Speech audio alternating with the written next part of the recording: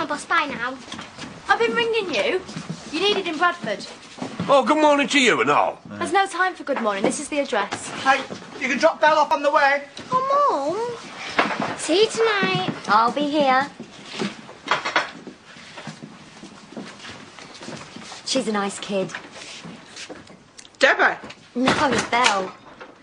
She's making fools out of them. Not that you're bitter. Why would I be bitter? No reason at all. I mean, Eli's nothing to you now, is he? In a way, if you think about it, this Danielle is really doing you a favour.